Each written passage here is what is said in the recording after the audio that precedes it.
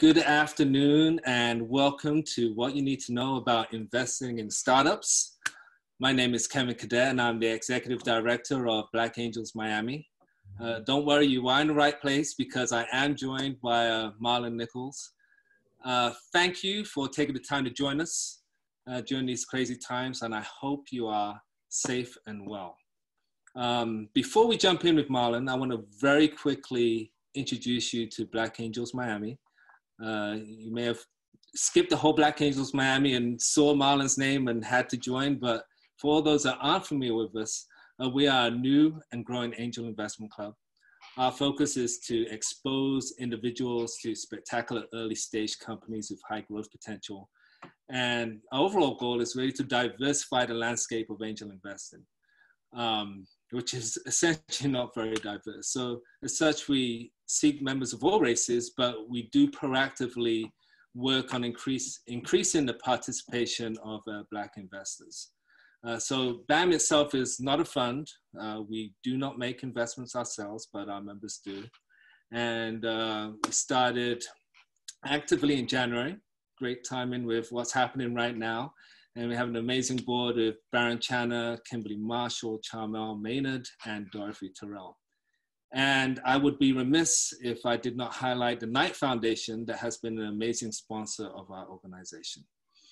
And if you want to learn anything more about Black Angels Miami, you can reach out to us or view everything on our website. And you can follow us on Twitter, Black Angels Miami. So Marlon is a well-known early stage investor. You've all seen his bio in the invite, so I won't go deeply into that, but if you're here because you want to hear what Marlon has to say. And one interesting thing, if you hear an accent, I'm originally from England, and I just found out that Marlon played professional basketball in England, in London, my hometown, which blew my mind. Among other things, he's a Cornell graduate, as I am, so he's all in all a great person. So Marlon, thank you for joining us. Let's dive right in. I'm going to hit you with a couple of quick warm-up questions. So what keeps you up at night? And it can include anything to do with COVID-19. Well, first of all, thanks for inviting me and having me on. Should be fun. It's a little strange, talking to a bunch of people and not being able to see the majority of them. But you'll do for now. The conversation will be as good as you make it, man. So no pressure. What keeps me up at night and not related to COVID? It's just this constant push of trying to win and not fail, and that could be anything. It's my business. It's in family life. It's this new exercise regimen that I'm doing, trying to get back to, shape as though I was 25 again. Just meeting the goals that I set for myself. And right now, I know you said not to mention COVID, but a lot of my attention is going there. Just because of all the companies that's within our portfolio, and just thinking about the CEOs and all the people that work in those companies. It's just thinking, how can we best support them so that as many of those people get to keep their jobs as possible while allowing the companies to succeed. So what motivates you in the morning? I guess you've already covered that. When you wake up, you got the same things on your mind, right? Okay. Yeah, man. I am a super competitive person. So yeah.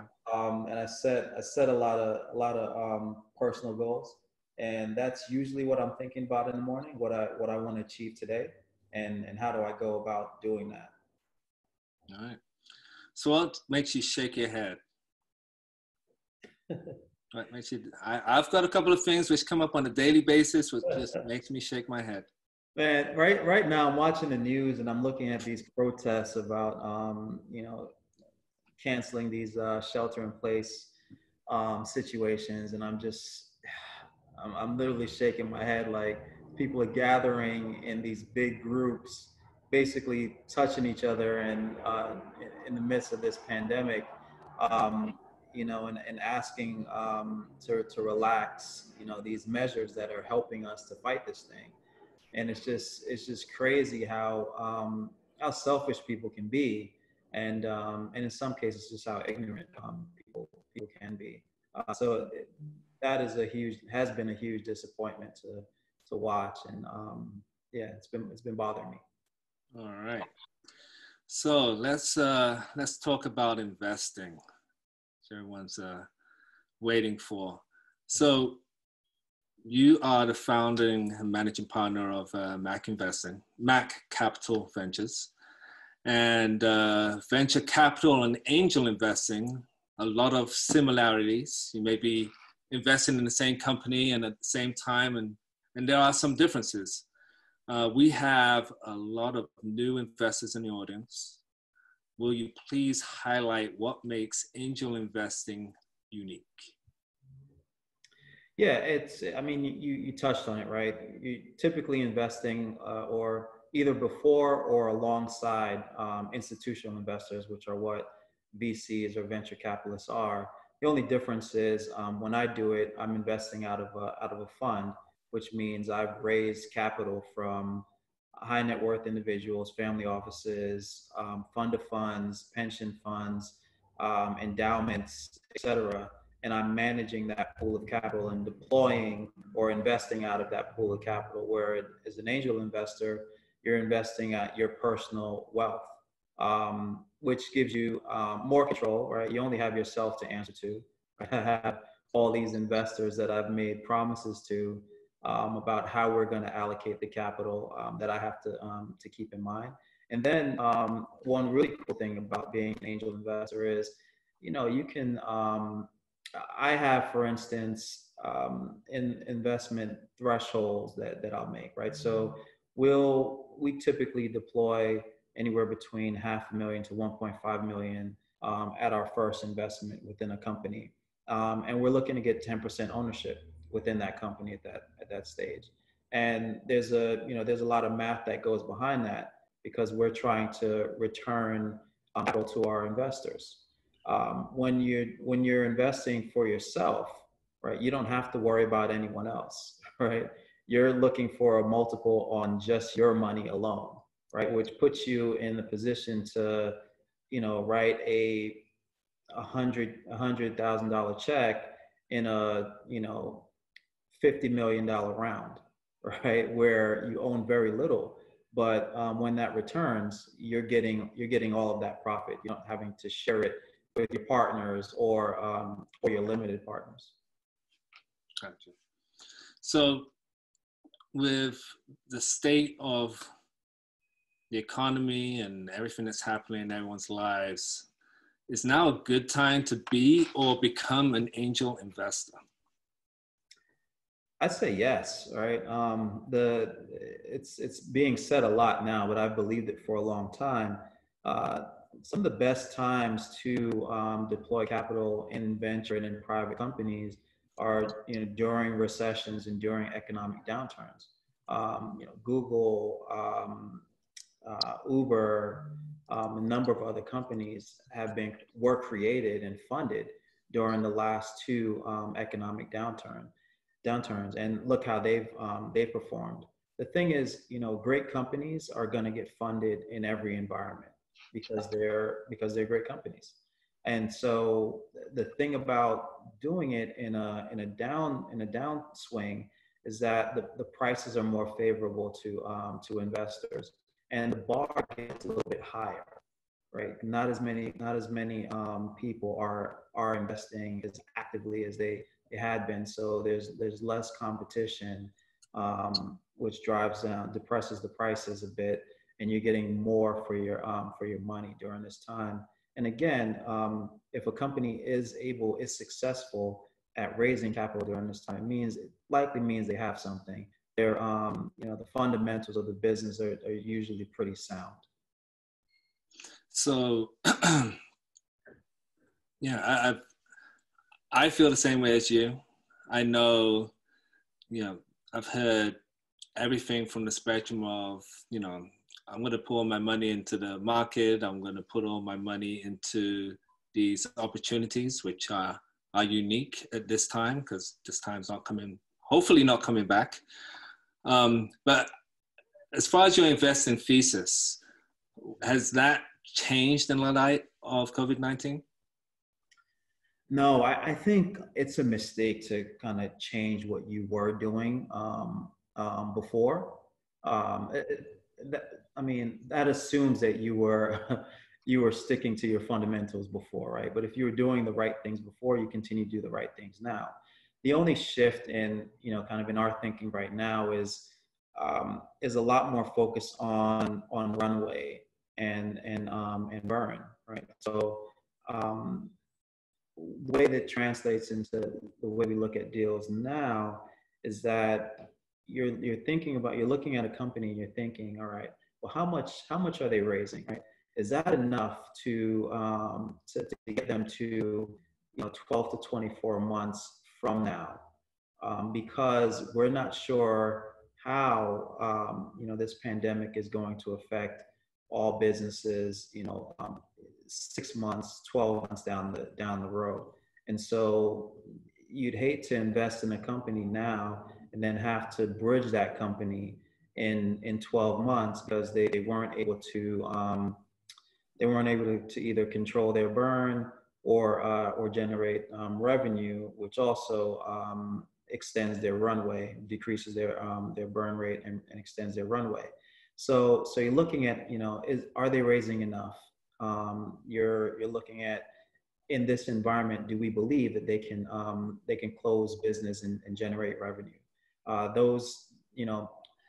In other days, you might give a company a pass on those things, right? If they hadn't started, generating revenue yet, because you see it coming down the road, and that the economic environment is one where it's not going to be difficult for them to raise additional capital, several months down the road.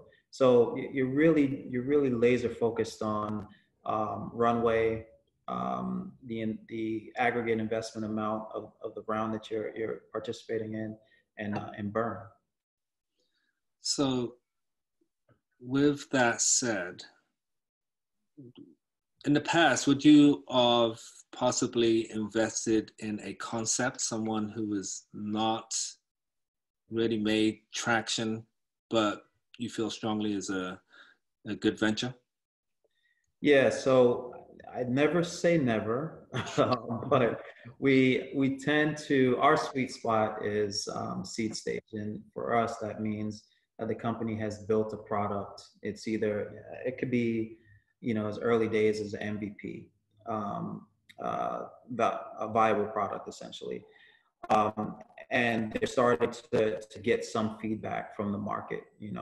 For a consumer company, that means they might have done like a soft launch where they've only let a few consumers in or given them access to the platform, and we can see how they're acting with the platform.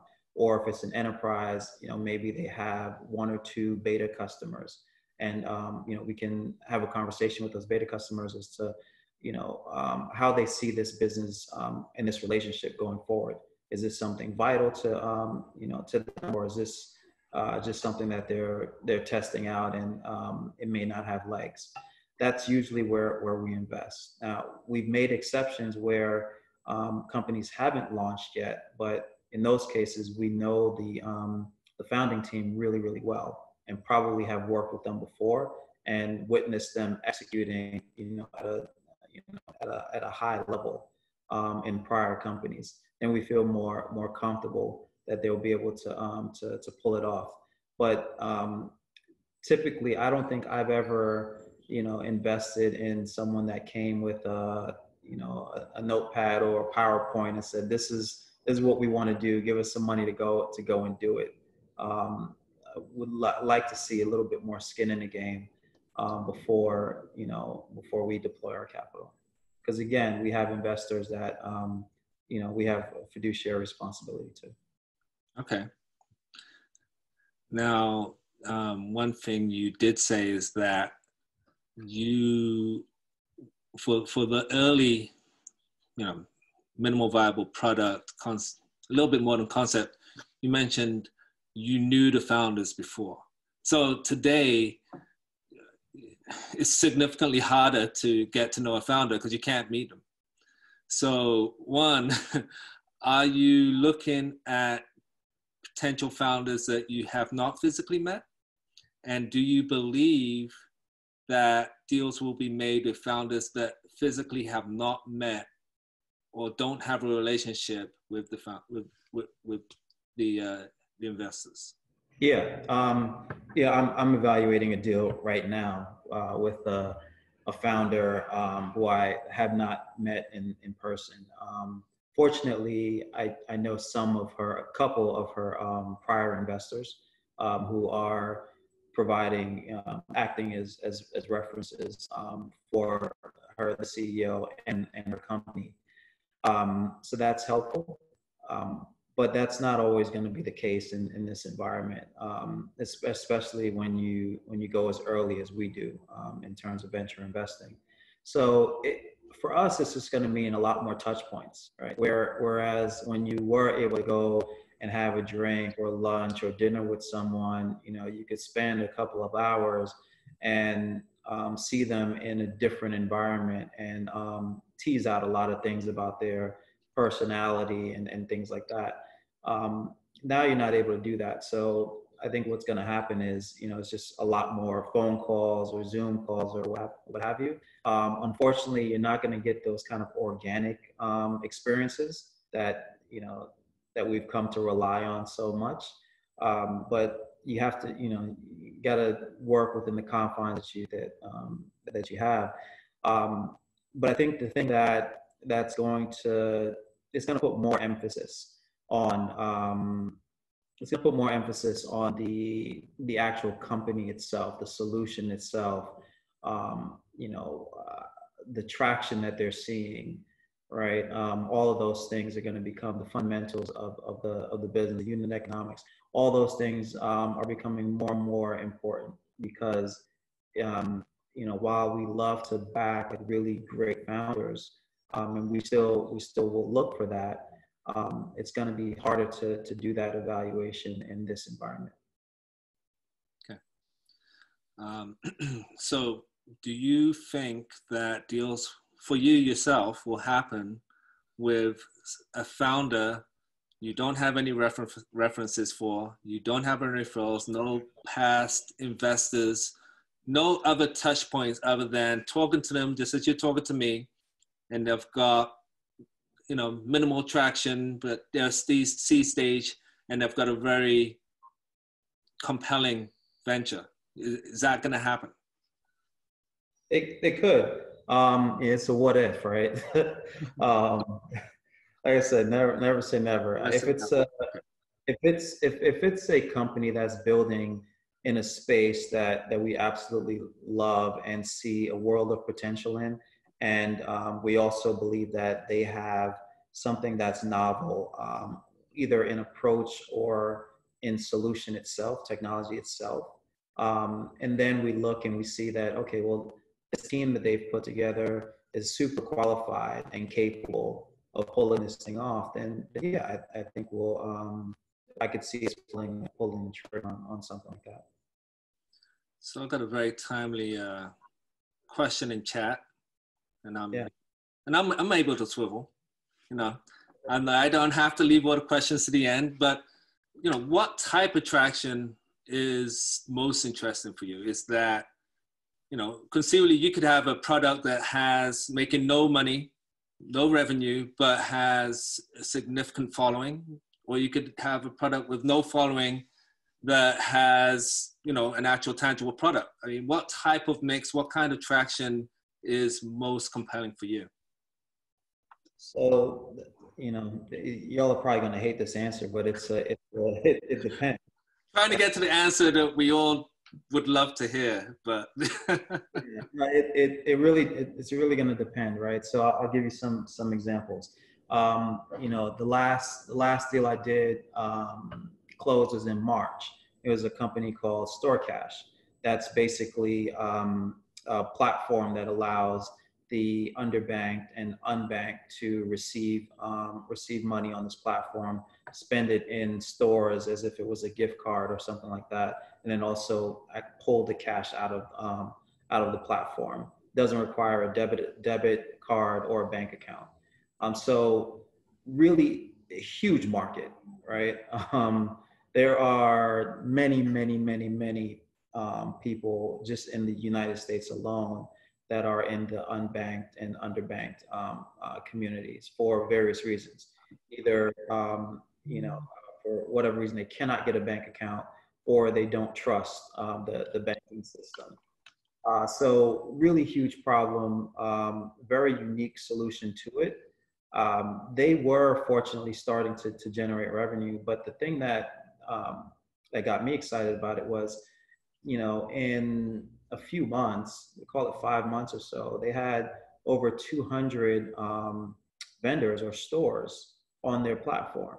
So, and it was growing quickly, upwards of 30% month over month, right? So that was interesting, right? Big problem, unique solution, great founding team, and you're seeing a trend line. I like trend lines of growth, right? So I guess one way to answer that question is show me the trend, right? Show me the thing that's most important to your business succeeding. Show me that thing is growing at a significant clip month over month. Gotcha.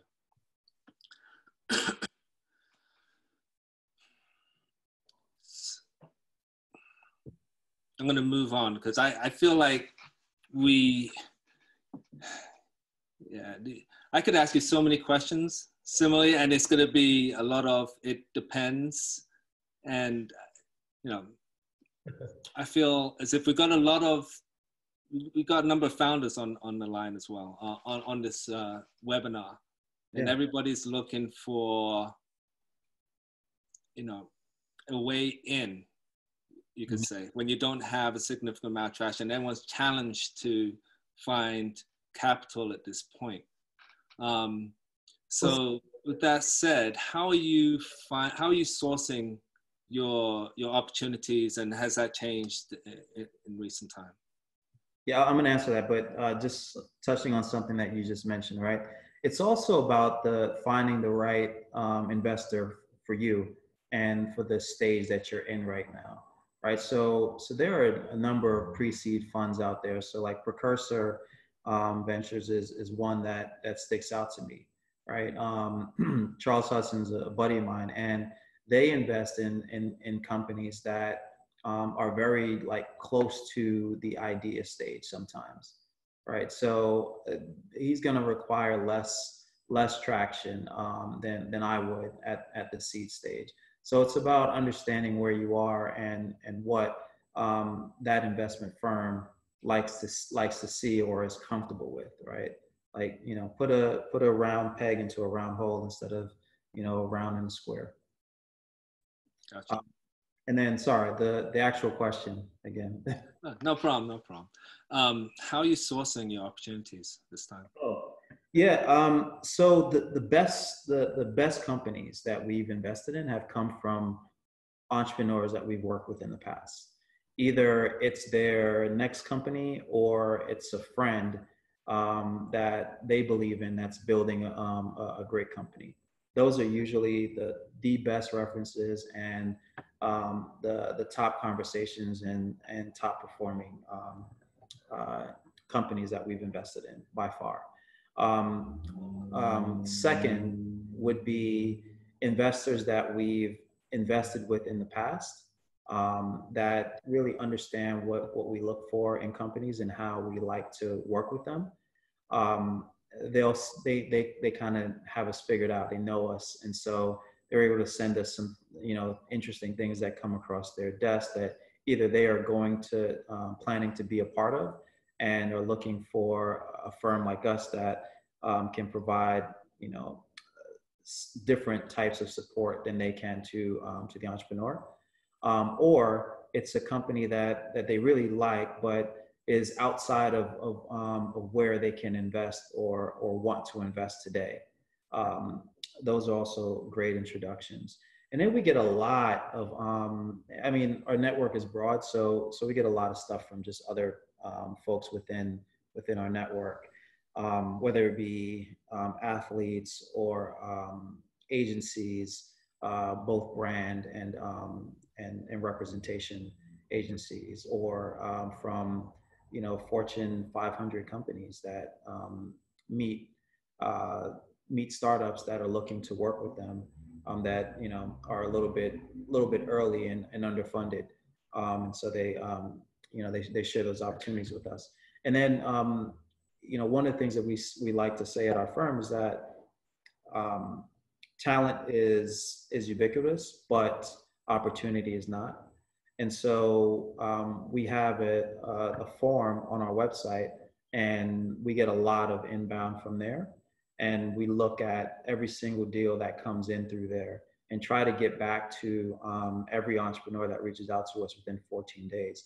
And sometimes it's, hey, this is not a good fit for us right after the first read. Other times it's, we have one phone call and then find out it's not a good fit. Other times it gets deeper in the process. And, maybe we'll get a deal done, maybe we won't, but we get everything a fair look.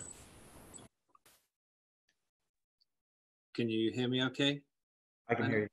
Okay. No, the sound just went way off. I hope everyone could hear what you were saying in the last couple of seconds. Maybe it was just me. As far as the actual mechanics, I think this really will help the angel investors on the line. How are the deals typically structured, and what has changed this year, last couple of months? When you say structured, say more. Terms. And well, no, terms, and I mean, I won't assume, but equity and convertible debt. I mean, there's many different high-level structures or ways to put the deal, and just obviously you're not going to go very detailed into the terms, but how are you approaching in general deals with the founders? Yeah, so we try to lead the majority of the deals that we're part of. So we're actually drafting those terms and term sheets. Although we are happy to participate in deals where another investor is leading and the terms make sense for us based on the company. We are open to price rounds, convertible notes, and safes. Right. If we do a safe, we typically have a side letter that goes along with it, that just asks for simple things like information rights, and depending on our check size, pro rata rights, or the right to invest at a equal percentage in the next qualified round of funding. But it's okay. We're open to all three of those forms, and have done deals even out of our most recent fund, in each of those. So it just depends on where the company is. Sometimes it's not the right time for a company to be priced, like formally priced, and so the safe and the convertible note are a better way to go. Or it's a matter of timing. So maybe they want to get the round done really quickly with very little negotiation, and so in that case, a safe or convertible note makes more sense, and we're fine with doing either or any of those three. I've got a guest speaker. All right, say hello, and then say hi, and then go. Hey.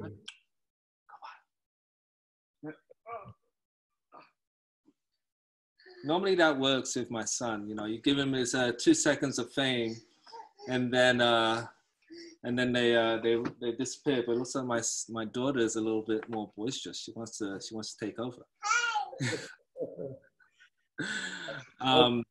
Okay, it's a new normal, right? Yeah, it's a new normal, and they always seem to appear when I start talking on the phone. It's like they can just feel that daddy's engaged. Therefore, I must get part of the action. So as far as, has there been any significant changes in the clauses made since the in the last couple of months, as far as terms beneficial for the investor? No, I haven't seen it, and we definitely haven't changed any of the terms in the term sheets that we've written. The only where I think in that change is just a shift in where the companies are valued, right? I think just given the environment, there's going to be less investors deploying capital, which means there's less competition for the deal, which is going to depress the valuation. Also, just thinking ahead, no one knows what's going to happen, and the last thing you want to do is price a company so high that they get into trouble when they're trying to raise that next round of funding and get into down rounds, or investors not being willing to to invest in their company. So those are the considerations.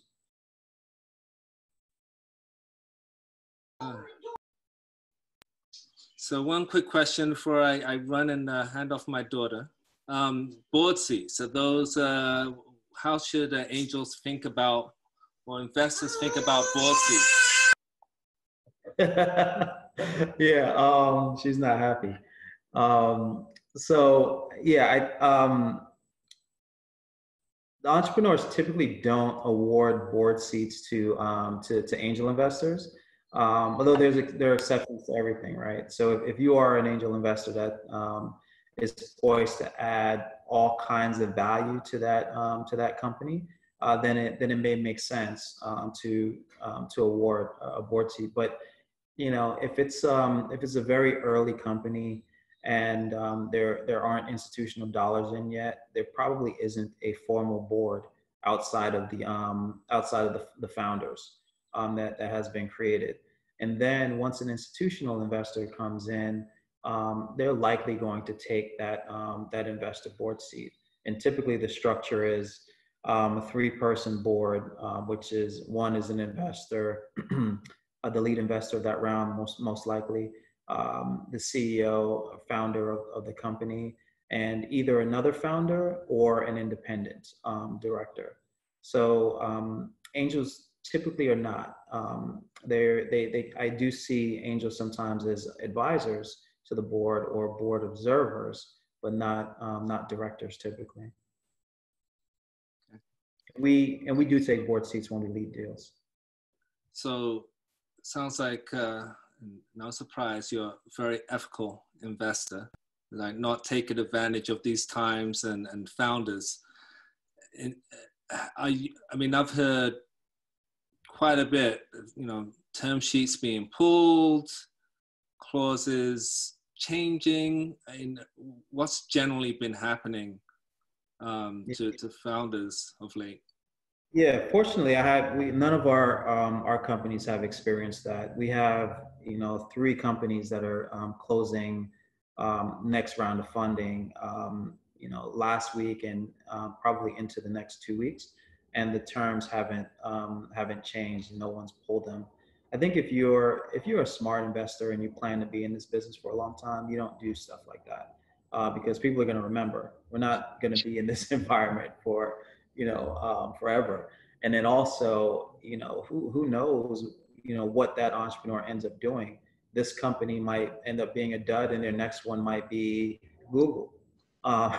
And guess who's not going to have a chance to participate, in that next company if you do things like that. I think you got to stick by your word. If you issued a term sheet, assuming you still have the capital to go forward with that investment, then you should, you should follow through with that. I can understand, and I think it would be incumbent on the investor to communicate this if it's the case. But if you are dependent on your limited partners or your investors as a VC in order to make, or to fulfill commitments that you've made to entrepreneurs, and your investors aren't pulling their weight, well, then there is no money to to deploy, and that's probably the only good reason not to follow through on a commitment that you've made. But yeah, typically that doesn't happen if you have institutional investors as part of your LP base. Yeah. And as an organization, as executive director of Black Angels Miami, I think that's one of the very important things for me in the organization, is that when our members do invest, that it's a good relationship for the founders as well. And most likely, just as you said, we're going to be investing alongside other institutional entities such as yourself. So, we want, if we had a bad dealing with you, you're probably not going to come back to us. Or if the founder doesn't like us, it's going to spread. So, membership wise, we want Black Angels Miami to be synonymous with, great experience, smart investors, just all in all a great experience for everyone involved with us. So, when the Google does come back around, we're part of the conversation. They come to us for money. So yeah, I don't understand why, some investors out there are taking advantage of people, because we're not going to stay, as you said, in this state forever. Mm-hmm. It's just short-sighted, essentially. And you make a really good point that I probably should have mentioned, is that the investors that are in the deal, they're going to remember this too, that you fucked my portfolio. Right. So there's no way you're getting invited to another deal that we do. And by the way, if entrepreneurs come and ask, well, we're going to be honest. Yeah. So once you have made an investment, what's the typical time horizon to an exit, and what are your typical modes of exit from deals? I think industry-wide, it's 7 to 10 years. It used to be more like 5 to 7, but now we're seeing companies stay private longer or take longer to get acquired. We had a couple of kind of base hits that were about a year. Those are typically not great exits if the company's out in a year. So we got our money back essentially. But then we had a sizable exit, which was close to a 4X, and that was about a 3-year-old investment. So it's kind of nice when those happen, although we prefer, I'd wait a couple more years to get a 10X versus the 4X. And what is your typical investment in companies? What's the range?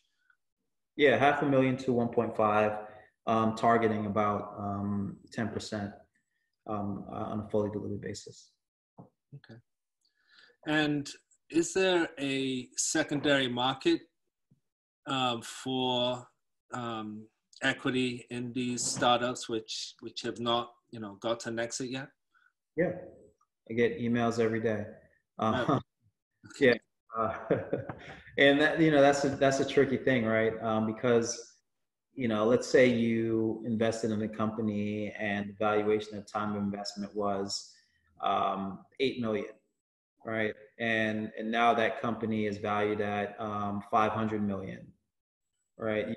And it's 5 years later, right? You may want to take a look at selling some of those shares. If you think it's going to go all the way to a multi-billion-dollar opportunity, you probably don't want to sell all your shares, but providing some liquidity and returning some capital to your investors is never a bad thing.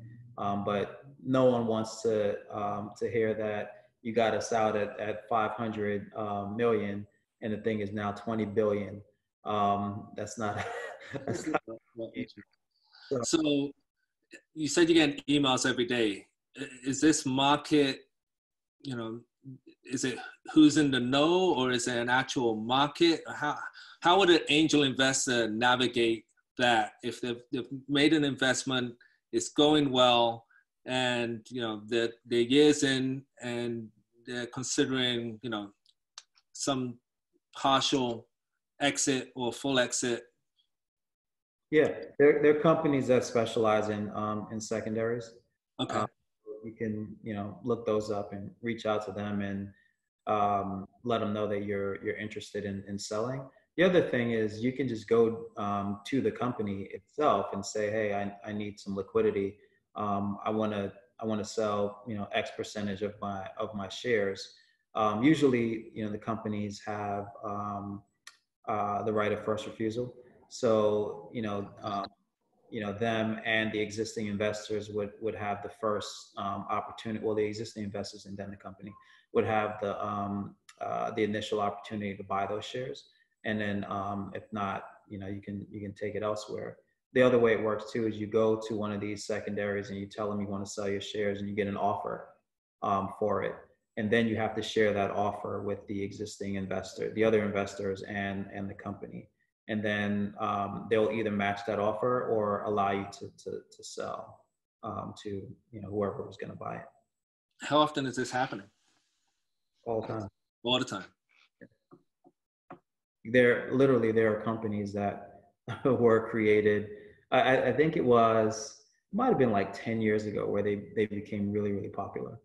You know, companies that focus like 100% on the secondary market. So angel investors shouldn't be too concerned with a good investment and a time horizon of, you know, 7-10 years. There are opportunities if things are going well to actually exit if they wanted to. You can. Most of the time, you'll be leaving a lot of money on the table, though. Yeah. You want to think about that. You know, with any asset class, you want to invest what you can afford to invest, right? So money that you won't necessarily need for those 7 to 10 years, right? That's the idea. If you're investing and it's going to affect your ability to pay your mortgages or whatever other obligations you might have, then probably not a good idea. So I'm not a financial advisor, by the way. You're not on the record for anything you say. You're just being recorded and live streamed across the world. Follow-on rounds. Do you have a special allocation or a limit to invest in those rounds? And how should angels think about those rounds? Because ideally they do come up because you've made a great investment and that entity needs more capital. Yeah. So some investors get what is called pro rata rights, which is basically the ability to invest basically invest in the next round of funding to keep your equity where it is within the company. So if you own 10%, whatever that number is in this next round, it allows you to keep 10%. You have the right to do that. Now, not every investor is going to necessarily have that right, and it becomes tricky and even dicey with very valuable and coveted companies, right? Because a new investor is going to want to deploy a certain check size with a certain ownership stake in mind, and then after that, you have whatever is left in the round, right? So let's say it's a $5 million round. New investor wants to do 3 million of it. Well, now you've got 2 million left that needs to be split up amongst the existing investors, and you typically do it by ownership stake. But you know, if there's only 2 million or even a million left, you might not get enough to keep your ownership where it was. And so then that becomes a negotiation. And sometimes it gets to a point where, you know, the entrepreneur, the owners of the company will ask investors to even step down their pro rata, their investment amount, or not participate in a particular round. So because of those types of situations, you see pro rata rights given out selectively. So how strongly, well, I'm assuming everybody wants them. Well, those that are savvy want them. How strongly should angels be fighting for those rights, and are angels at a disadvantage to get them? It'll be tough. If you're not an institutional investor, if you're early enough, if you're early as an angel, you can probably get it. You know, if you're a lot of convertible notes and safe notes, it's built in for at least the next round, right? And so you would get it as a part of that. Beyond that, it starts becoming a bit more selective, and you just got to fight for it. You know, if you're able to add outsized value to that company, they're going to be inclined to reward you, right? Because they want to keep you around and keep you engaged and active and all those things. So think about that too. Now, is this a battle between the founders of the company and the investors, or at some point does it become also investors pushing who gets those rights, who doesn't get those rights across the investment pool? So I can imagine I'm an investor. There's another round. There's someone coming in. They want certain rights. Maybe I don't want them to get those rights. Yeah. Does that happen? It's usually based on investment thresholds, right? So you could say a certain group of rights are only are designated for investors that invest above a certain dollar amount in a particular round, and that's one way to try to.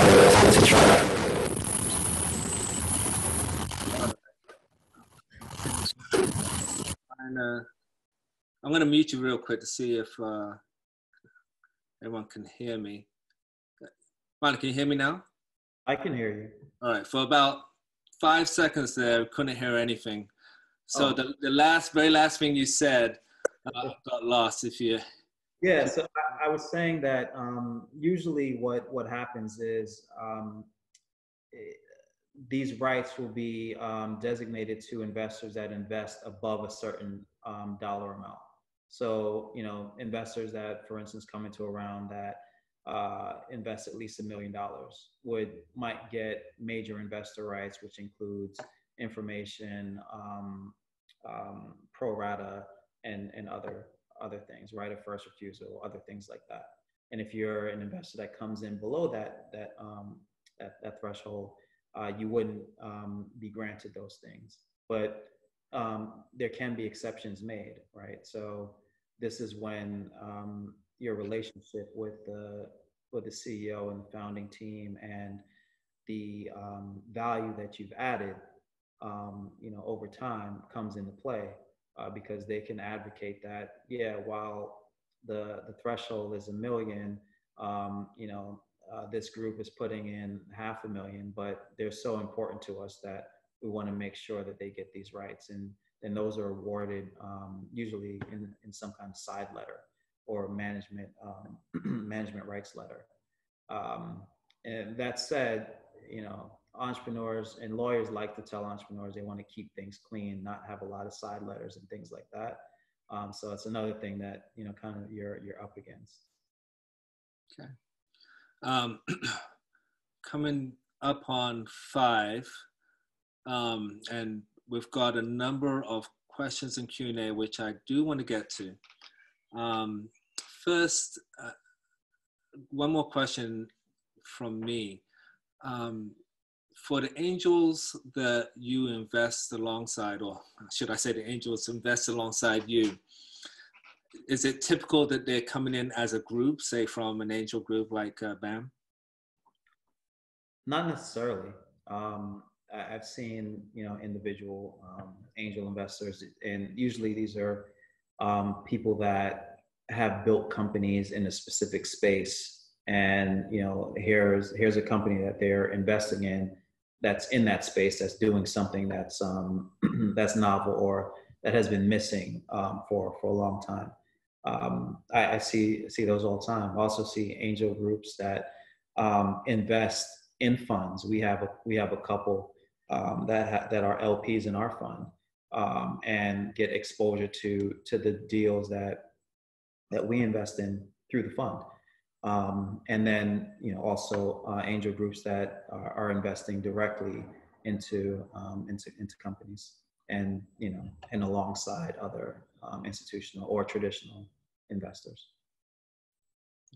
So yeah, I mean, this has been great.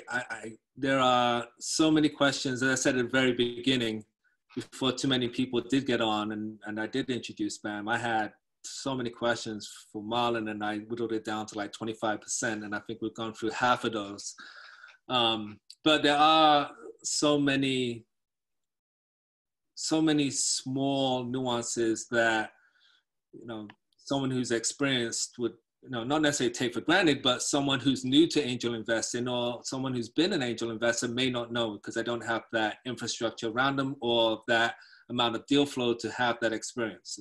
Experience is experience. You have to have gone through it to a certain extent. And the great thing, we're trying to accomplish with BAM is to we've got established angel investors and bring on new angel investors. So a new investor doesn't feel like they're alone trying to figure this all out, as well as having a relationship with Mac Ventures and others with potential opportunities to invest. A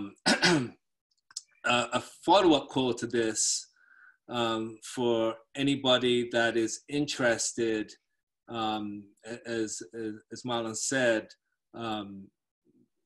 we're going to have the opportunity to hear from Marlon in detail about his fund. Anybody that's interested in potentially investing in Mac Ventures or joining as an LP, could have that opportunity. And there's going to be a survey at the end when you close out of this, where you can put in your email, and we'll follow up with an invite for that talk. And I'll also send an email to everyone after this webinar. So I want to make sure we get to questions, because you know what happens with questions. Questions turn into more questions. So I want to make sure we get through a good number of these. And I'm getting questions on, I don't know if everybody can see the questions on the webinar, but I'm getting questions. I've got like a dozen questions through my phone, which is interesting. So let's start with, I think we already asked the first question. What type of traction is most interesting? Do you discount a single founder company? No, you don't have to designate someone else as a co-founder in order for it to be interesting. But teams are important, because one of the things you're looking for in a high quality CEO is the ability to motivate others and inspire others to come along on the journey and to be able to sell. If you can't sell to to people that will work with you, you're probably not going to be able to sell successfully to your customers. And so that's a flag. So yeah, you need to have a team. Your team doesn't have to be designated as co-founders. Okay. That's a good distinction there. Are there particular verticals or industries that have come out of COVID-19 and established themselves a new normal, which you're excited about, where the acceleration of or digital adoption is going to have a lasting effect, and you're looking for opportunities to get in? Is there any particular space which has you excited or interested in? Yeah, I mean, health tech is a space that fortunately we started investing in like 4 years ago. And so literally all of our health tech companies are doing extremely well right now. And I think the rest of the kind of investment community is kind of waking up to that the fact that in the US, at least our healthcare system is pretty broken. And there are opportunities for technology to come in and help to, one, drive down costs, and two, drive up efficacy and quality of care. And so we've been focusing on technology platforms that can do those three things for a while now. And I think that's something that's definitely here to stay. Next question from an anonymous attendee. What types of due diligence or information do you look for in a potential startup? And I'm sure it goes very deep, but what initially should they be thinking about finishing to you beyond an executive summary? Yeah. I'm looking for, really large, like huge market opportunities. So I want to understand that, you're solving something that's deemed as a real problem for a great many people. And that can translate to very big dollars. Then I also want to know, what are you doing that's different to tackle this problem? What is it that's novel and exciting and defensible about this product or your approach? And then, who else is doing this? How do you stand out? How do you maintain that difference? In other words, put another way, moat, right? So what's your moat, and how wide and how deep is it? What's in it? You got crocodiles and barbed wire, or what's in your moat? And then and then you, right? So why should we believe in you and back you, right? Are you that entrepreneur that's going to run through walls to make sure this happens, but still have still balance that with an ability to listen to advice that you're getting from all around you, and especially what the marketplace is saying to you? So how do you quantify a large opportunity? Does it have to be national? Does it have to be international? Does it have to have a potential revenue target? How do you quantify that? Because I get a lot of people talking about opportunities that are possibly regional, could be relegated to one city, maybe a great business, but won't reach, the type of opportunity you're probably looking for. But what is that threshold for you? Yeah, I think those kind of regional or solo location specific businesses can be great businesses, but they probably don't warrant venture financing. The companies that warrant venture financing have the opportunity to become multi-billion-dollar organizations in value. And so in order for a company to become that, you have to be looking at a market that's multiples bigger in size, right? And you also want to make sure that the company that we're thinking about investing doesn't have to take like 30 to 50% of the market in order to become that billion-dollar company. So that's what I'd be looking at. And then for the entrepreneurs, don't rush to get venture financing if you don't need it. I always say, I think there are only two reasons why an entrepreneur should raise venture financing. One, you absolutely need the capital to create the product, right? So and advance the product. You got to hire engineers and things like that, and there's no other way for you to effectively get the capital you need to do that. Or two, you're at a point where you really need to scale the thing that you've built, and you have to do it rapidly, right? So you can't wait for profits of the business to put back in and scale up that way. You need financing in order to do it. Those are literally the only two reasons why I think founders should raise venture capital financing. And if either of those things are true, you probably don't need to be a venture-backed company, and you're probably not a venture-backable company. You mentioned board seats. Well, we talked about board seats, and you mentioned 3 board seats. Outside of a lead investor or founder, any recommendation on the type of individual a founder should have on their board to form one? Yeah, someone that can help. to put it simply, right? And that could mean that, if they're an investor, they've invested directly in your space or in a tangential space, right?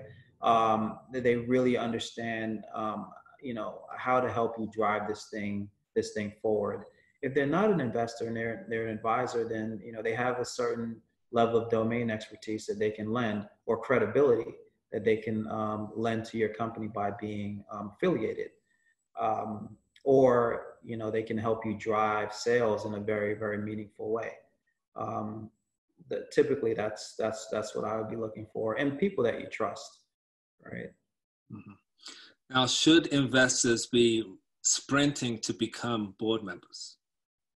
Should it be something which being a board member is not just, a title. There's actual responsibilities there. Is it something investors should covet, should be going for? I think if it makes sense, right? Like if you are in position, if you are the best person to help drive this thing forward, then sure. But the other thing to remember is that, with this responsibility comes risk, right? Board members vote on things, and sometimes that can be a liability. So do you want to accept that liability just to say you're a board member? Probably. I understand, but can you go into a little bit more the liability of being a board member for those potential investors we have on the line? You're voting on operations plans. You're voting on, issuing additional stock. You're voting on, sometimes reductions, like in the environment that we're in right now. Changing the operating plan and reducing headcount and all these things, right? Sometimes employees get pissed off and they sue. We have insurance to cover that stuff, but still, it's a liability. Now, is that insurance for you, for your fund, or what insurance would an angel investor have, or should they have insurance? Should they have insurance if they're on a board? Yes, and it's typically paid for by the company for each, and it covers each director. Okay. Question from David Mahan. Would you invest in a company whose founder and majority of team are still in college? And let me add to that. I know, they're going to be past the concept stage, but let's say they have traction. Let's say they reached those thresholds you mentioned earlier, but they're in college. I think it depends.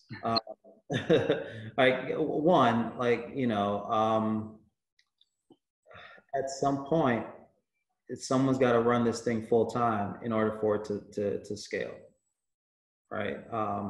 If you're not ready to do that, then it's probably not the right point for us to invest. If you are, 3 to 6 months away from graduating or planning to leave school at a certain milestone, then yeah, then possibly. But can't be a freshman planning to do all 4 years of college and get funding and try to run a high growth company at the same time. That is impossible.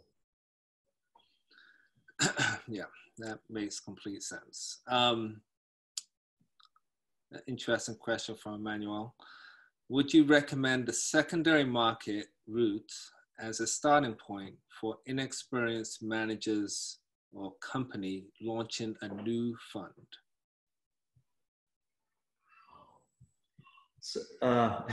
So do I recommend you start a secondary, a secondaries like? No, yeah, a fund. So it sounds like a fund based on investing via secondary market. So via, secondary offerings. If that's what you plan to be when you grow up, right? If you are trying to get into early stage investing and you have a track record of doing secondaries, you haven't exactly proven that you can be good at early stage investing.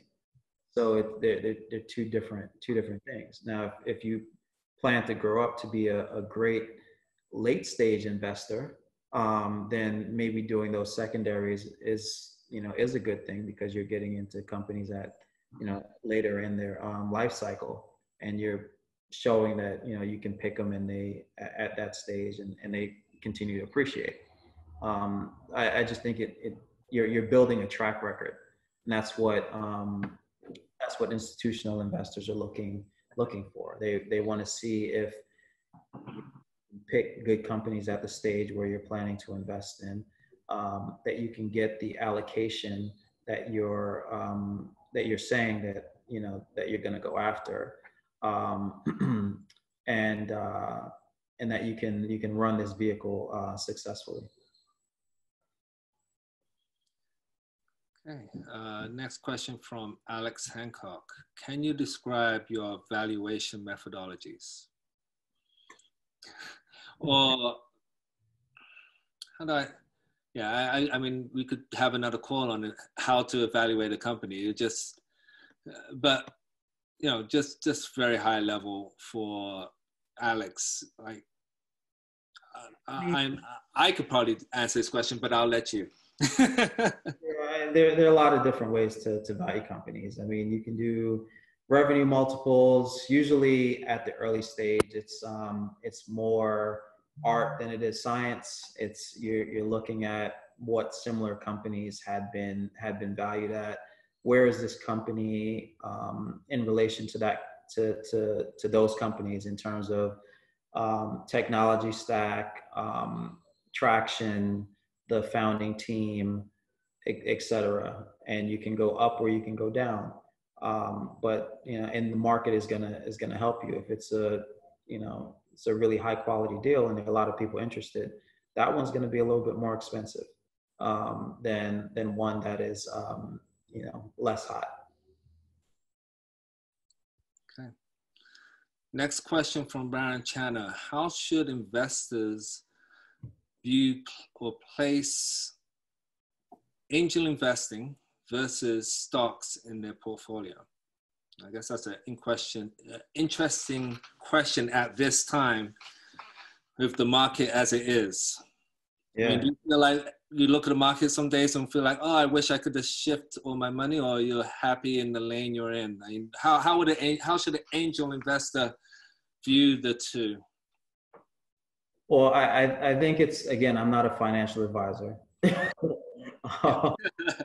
I certify that. I back that up. Marlon is not a financial advisor. Yeah. There are two things, right? One is going to be way more volatile, and that's the stock market, and particularly in times like this, right? When you're investing in private companies, it's a long-term investment, and it's going to be a bit more stable over time. So in an environment like this, if I was looking at stocks versus angel investing, unless I was a day trader, I would go with investing in private companies, because it's like playing Monopoly. You know, when you when all the properties on the board are bought up and there are hotels everywhere, you want to go to jail and hang out. Right. So this is kind of like your way of you know, parking your money somewhere where you believe it will appreciate significantly, but over a longer period of time. Now, with that said, I mean, being an investor is not, there is risk in that, you know, you're putting your money behind a private company and that company has to do well, and you are picking them. And not every venture is going to succeed with that $1 billion evaluation. So how many deals should, or is there a number an angel investor should be trying to do over, you know, to put in their portfolio? Because you probably don't want to have just one company. Probably don't want to have. Probably don't want to do that. Yeah, and that's why I think it's a great idea for angel investors to participate in venture funds, right? Because like, we're going to invest in 30 to 40 companies over the life of our current fund, right? Our last fund, we invested in about 42 companies, right? And some are going to do amazingly well, some are going to do pretty well, some are going to do okay, and some are going to tank, right? And you'll benefit from, you know, the first three in the first three sets in the portfolio. So I'd advocate for that, but it's also self-serving, right? Because I run a venture fund. I can't tell, I'm not in position to tell an angel investor how many companies they should have in their portfolio. What I will say is that if you're going to invest alone, make sure you're investing in something that you understand. So you may not necessarily understand how the technology of a, you know, specific tech company works, but you understand the market. You understand what the key drivers for success in that space and that company would be. So I'd say you want to do that. And the other thing is, you want to invest alongside smart investors, right? So that could be another angel investor that has a good amount of experience investing in early stage tech companies, and you're not necessarily following them along, but you're taking guidance from them. Or there's a venture firm that you're close with, and you know, you're investing alongside that firm and taking advantage of their the diligence that they do, et cetera. You wouldn't want to join an organization like that. So on the topic of support and portfolios, what kind of support are you providing to your portfolio companies right now? And are there any unique hiring opportunities? This question from Wendy Francois. Yeah, so we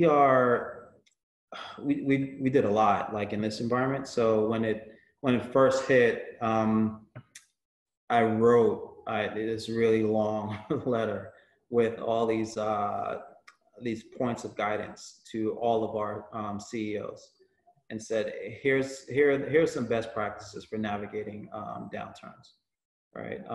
And then I published it on Medium, if anyone is interested in reading that. And then it was connecting with every single one of our CEOs and understanding where they were, what's their cash position, what's their burn, how much runway do you have? Is your business one that we think is going to thrive in this environment? Or is it one that we think is not going to do any business in this environment, and therefore you need to just conserve your capital and continue to build, so that when we come out of this, you can, you're in a really strong striking position.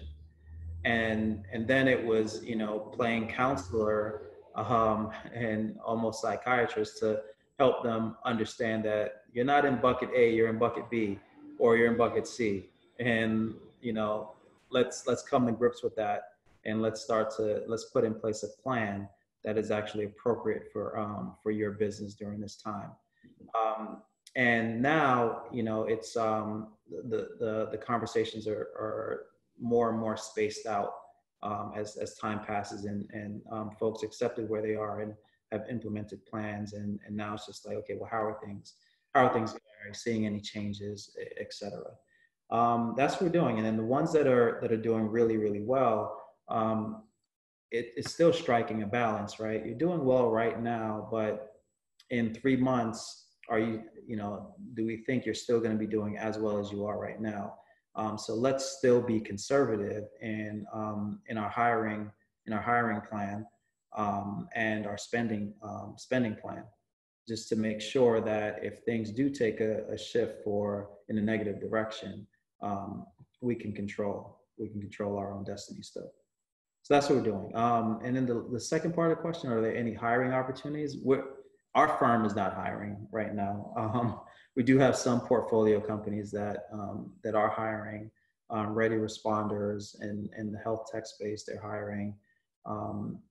Playverses in the esports space, they are hiring. Who else? Pipe, which is in SaaS, enterprise SaaS space, they're hiring.